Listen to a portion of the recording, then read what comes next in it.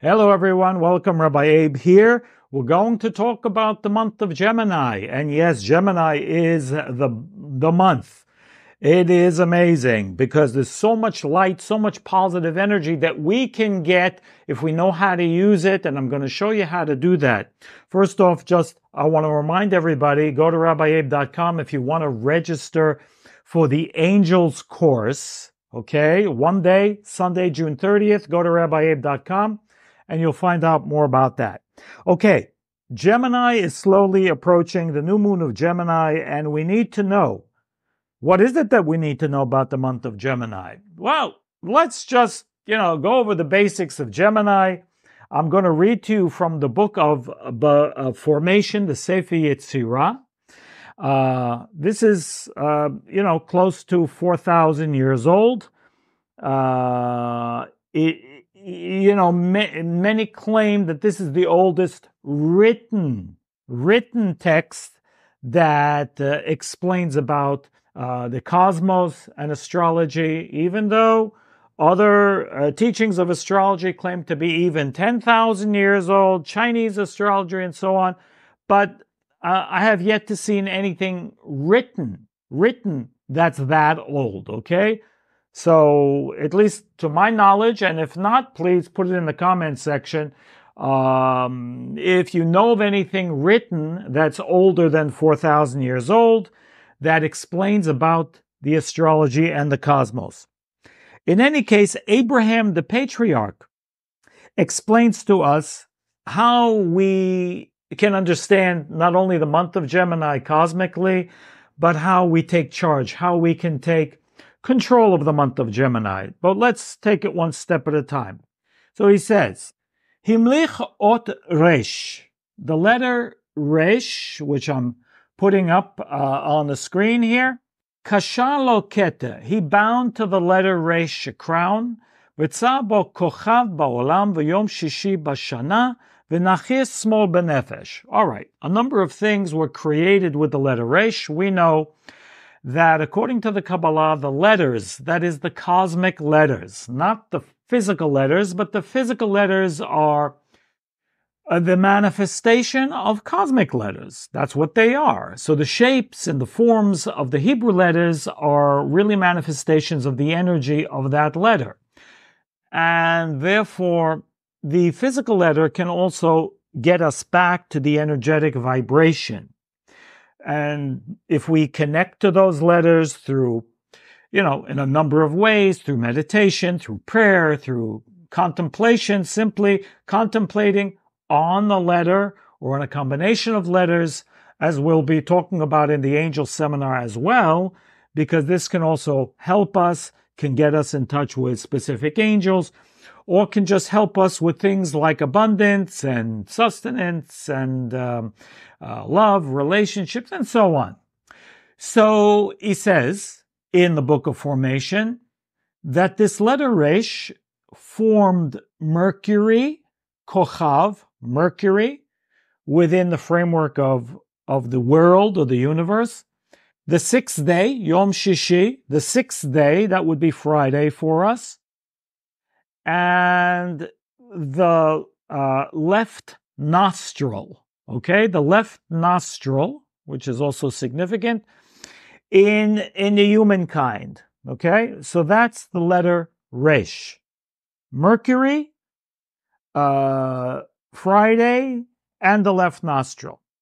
Now, when we go to the other letter that's significant for us, he also says, or rather, with the same letter, the letter Zion, which is the other letter, because it's always two letters that give force and energy to the month. The letter Zion creates the attribute of recha, smell.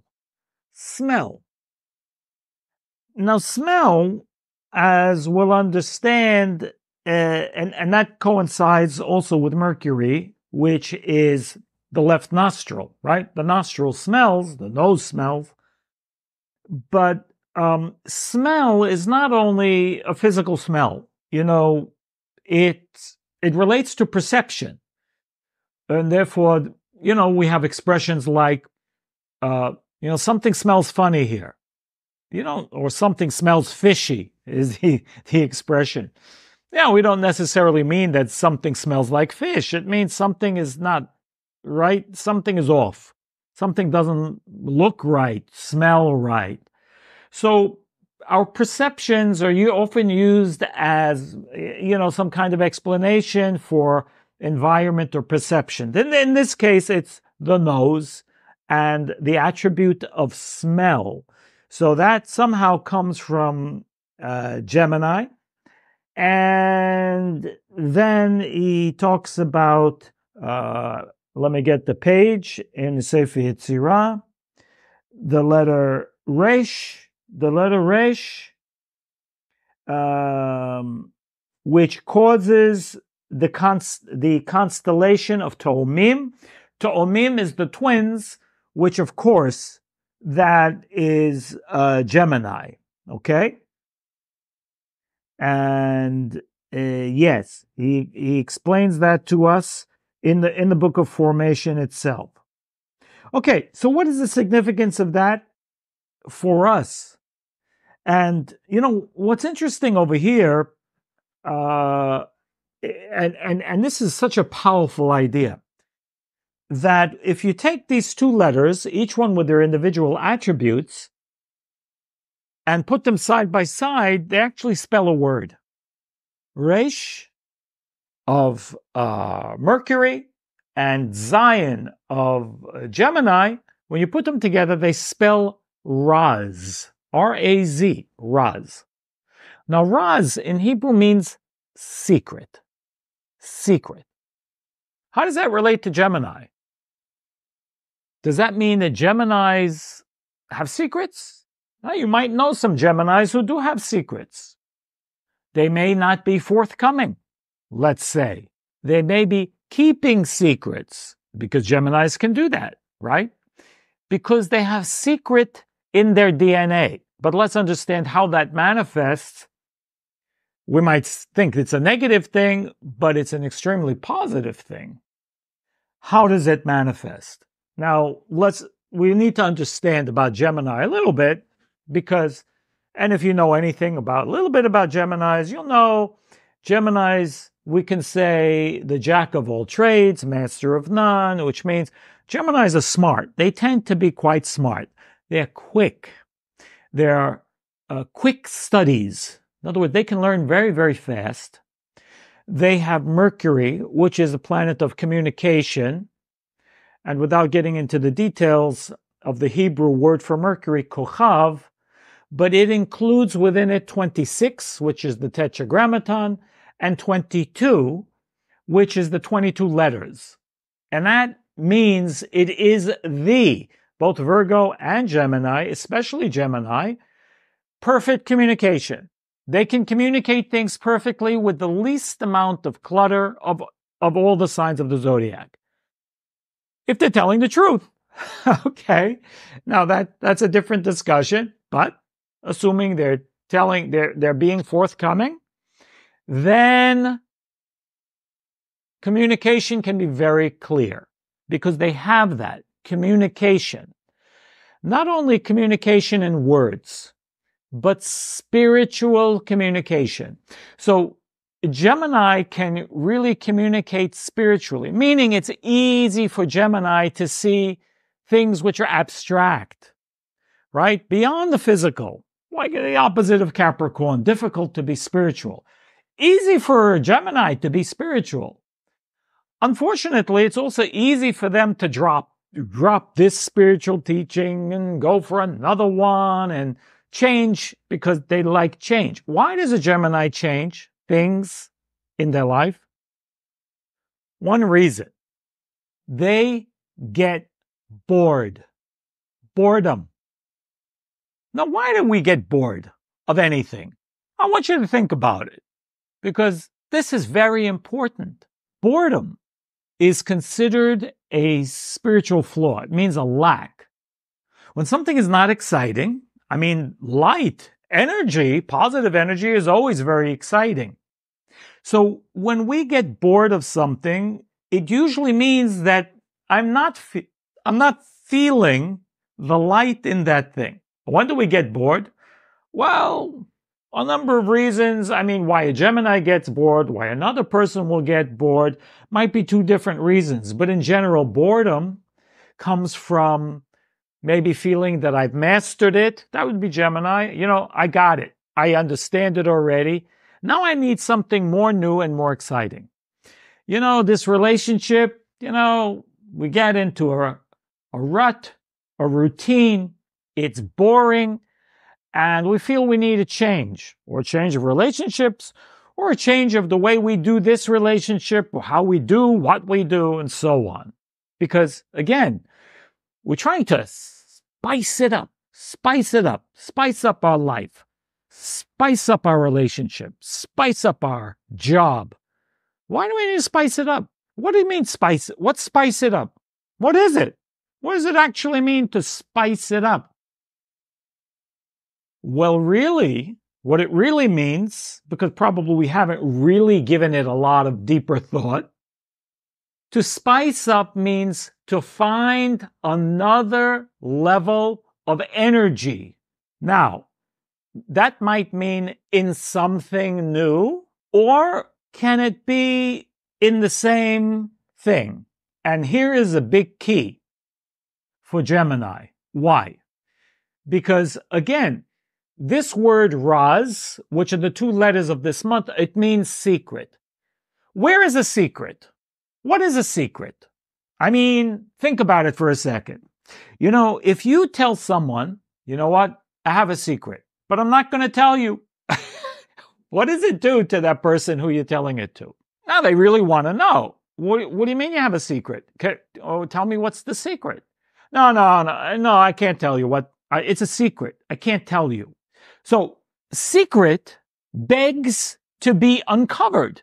That's what a secret is. A secret begs to be revealed. Why? Because it's concealed. And anything that is concealed tends to be exciting. Why? Because light is concealed. Think about it. I mean, I'm going to give you a crude example now. And again, I've only heard this. I mean, if everybody walked around naked, would that be exciting? I mean, it might be for 5 or 10 minutes, but the moment you get used to it, what happens? It will likely become boring and not exciting anymore. That's crazy. Why? And I'm not saying that there wouldn't be moments, but because it would go to the level of boredom because no new light, no new energy is being revealed. Why is it more exciting, more energetic to unclothe something? If you're in a relationship, I don't want to get too personal here, but unclothing can be very exciting. This also happens in foods, by the way. If you happen to like, let's say, nuts or maybe fruits, I know the tradition of some people are to eat, these seeds. Like sunflower seeds. Some people eat those. A lot of Middle Eastern people like sunflower seeds or pumpkin seeds. Many people do. I don't want to limit. But how is it if you have just a bag of shelled seeds? Not so exciting. You know what's exciting? You're sitting by the TV and I've watched people do this. They're like expert, almost like birds. You open it up with your teeth, then your tongue goes in and pulls out the seed. And you can eat way more of these seeds if you have to unshell them first in order to eat the seeds, because you got to do a little bit of work to get through the shell. See, if it's too easy, it's not exciting. So what is the premise of secret? When we have a secret and we say, I'm not going to tell you, it awakens desire. And desire is everything. Secret awakens the desire to get to the secret, which means to get to the light. So when something becomes boring, it means I'm not working to go to the next level or the barrier, because there's endless within everything. There's endless within a relationship. There's endless levels of understanding. There's endless levels of love. There's endless levels of revealing the newness within something. But when you're in a robotic consciousness, when we are not looking to go deeper with wisdom, I know all this. I know this stuff already. Really? There were sages who would read and review a study section 400 times the same thing. And every time they will read the same thing, they will go to another level, a new level, a deeper level.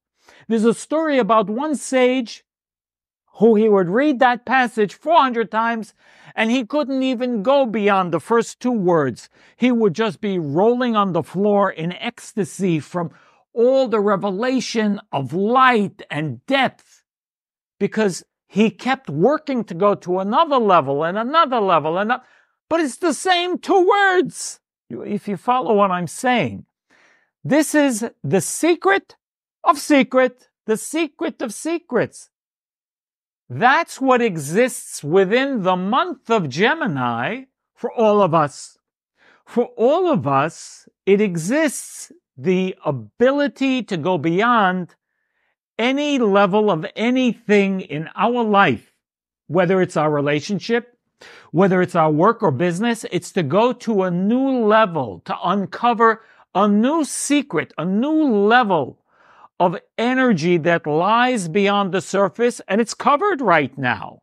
But it's up to me to work, to make effort, to do something. I need to do something in order to reveal it. It's not by coincidence that on the 6th of lunar Gemini, it says biblically on the 6th of lunar Gemini that Moses went to Sinai to get the Torah, the revelation of the Torah at Mount Sinai. Why is that? What was that about? A bunch of rules and customs or religion? No. This represented an event where there was a total enlightenment that was revealed to all the nations of the world. Not just Jewish people.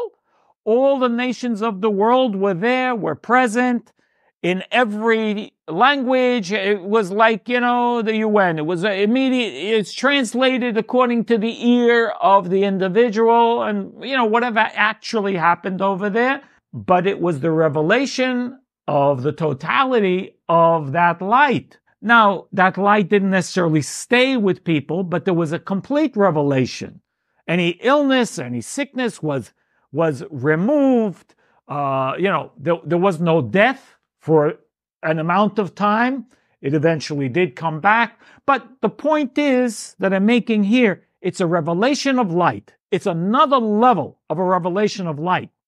So this is for all of us.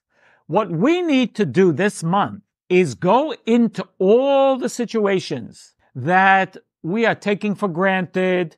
If it's a relationship we're taking for granted, that we feel there's some boredom over there. If it's our work, there's a little boredom over there. If your business is not keeping you on your toes, okay?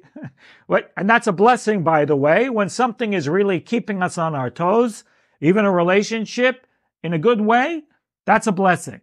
Because we're pushed to work at it to go to new levels of understanding, new levels of energy, new levels of light, new levels of revelation of energy. But, when it's comfortable, let's say, this is the biggest trap, because it's very easy to get settled. It's very easy to fall into routine. It's very easy to fall into the boredom. Now, that doesn't mean that there's no new light over there. But what it does mean is I need to work to get at it. I need to go look inside, see what I can do. See, I can work with this person. See what I can create new in my work, a new position, or come up with some new ideas. Whatever it is, okay, in a relationship. How can we get to the next level of our relationship? How about talk about it? with your significant other.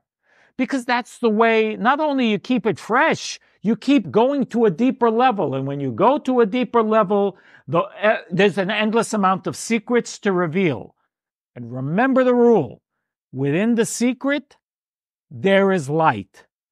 And since the secret doesn't stay forever, because once it's been revealed, it's no longer a secret. We need to move on to the next level of secrets. But thank God, there's an endless amount of secrets available for us because the light is endless and wants to give us everything always. Remember, angels, June 30th, go to RabbiAbe.com, and I'll see you very soon. Thank you for watching if you made it to the end, and I'll see you in the next video. All the best. Happy new moon of Gemini.